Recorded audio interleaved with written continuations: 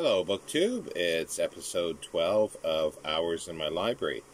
Last week we did an interesting book with regards to industrial labor and so forth. And there was one chapter on clocks and timepieces, and it made me think of this book here, which is this week's Hours in My Library book. It's Old Clocks and Watches and Their Makers by F.J. Britten. It's kind of an unassuming book. It's quite big. It's a little rough around the edges. It was published by B.T. Batsford, one of my favorite publishers, in 1911. This is the third edition, much enlarged, it says, with over 800 illustrations, mostly from photographs.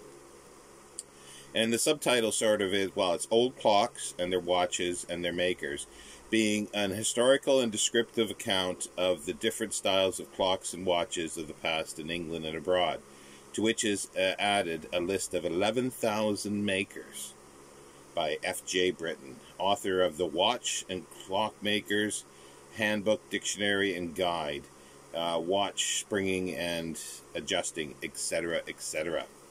There's the title page, and it's just full of illustrations, pocket watches, early makers, and this is the progress of the English domestic clocks. Just full. It is almost 800 pages with the index. And yeah, pocket watches.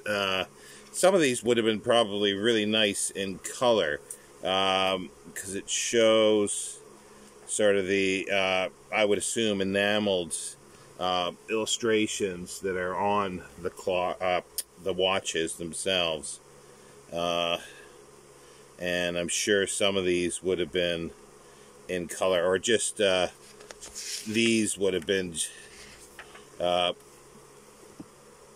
embossed, raised cases for the pocket watches. But yeah, here's some with pictures and so forth. But just fabulous things.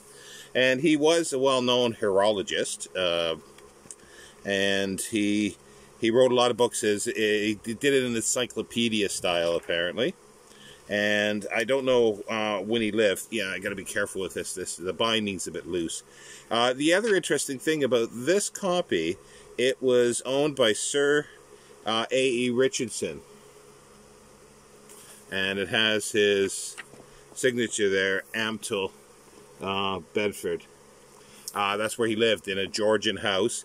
He was an architectural historian. He lived from 1880 and he died in 1964, and his library was subsequently dispersed on a few occasions. And I've got probably 10 books from his library, I would say. He also he had a huge collection apparently on Rhodes, and I only got like a small collection of those. You see gilt on the top here. And he lived, he refused to put in electricity until I think the 50s into his Georgian house, because he thought he needed to live the way Georgians did to understand them. But he's written a lot of stuff. He was a teacher. I think he moved into the house in like the early part of the 20th century. He was born in 1890, so I think he married in his 20s, and that's when he moved in. And he did a lot of restoration projects. He taught. He was quite interesting, but that's just an adjunct to the book. But it's just a fabulous book. It's not something that you sit down and read cover to cover. You open it up and you want to read a little bit about oval watches, or things like that. It's just, the subject headings are quite interesting here. I think it's still in print, I believe. But it's time and early time recorders. It's chapter 1, chapter 2, weight clocks, chapter 3, portable timekeepers, chapter 4, pocket watches, etc., Chapter 5, records of early makers, etc. Chapter 6, French clocks and cases in French style, other curious time makers or timekeepers.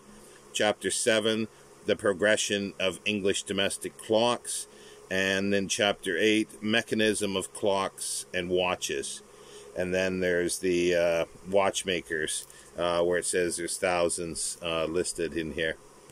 And he's got, yeah, it's just a fabulous, interesting book. So there you go. There's this week's Hours in My Library. I'll be back next week with another book. Take care, BookTube.